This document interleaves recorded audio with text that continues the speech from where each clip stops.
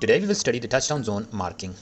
A touchdown zone marking shall be provided in the touchdown zone of a paved pristine approach runway where the code number is 2, 3 or 4. Please do not forget to watch our next video that would be about aiming point marking because that is quite relevant to this as well. So moving ahead, the touchdown zone marking shall consist of pairs of rectangular markings symmetrically disposed about the runway center line with the number of pairs related to the landing distance available. For example, if the landing distance available is less than 900 meters, there would be only one pair of marking. But if it is up to 1200 meters, the marking pair would be 2. If the landing distance available is up to 1500 meters, then there will be 3 pairs of marking.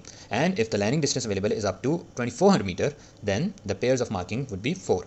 However, if the landing distance is 2400 meters or more, then there would be 6 pairs of marking in touchdown zone. Moreover, each strip of each marking shall be having a length of 22.5 meters and a width of 1.8 meters with a spacing of 1.5 meters between adjacent strips. The pairs shall be provided at longitudinal spacing of 150 meters from the threshold. I hope that is clear. Thank you.